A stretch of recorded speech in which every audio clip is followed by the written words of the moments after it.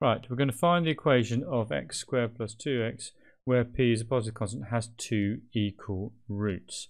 So if you have two equal roots, then we know the discriminant, which is b squared minus 4ac out of the formula, is going to be equal to 0.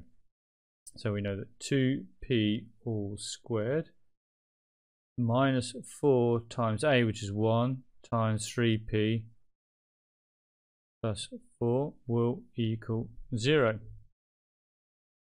So we get 2p squared, so we got 4p squared minus 12p plus 16 equals 0. Cancel out by 4, so we took p squared minus 3p plus 4 equals 0. So we can factorize and we get minus 4, and we're going to get p plus 1.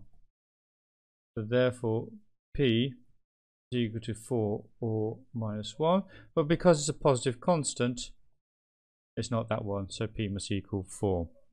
So we want to solve the equation where p equals 4, so we've got x squared plus 8x plus 12 plus 4 plus 16 equals 0.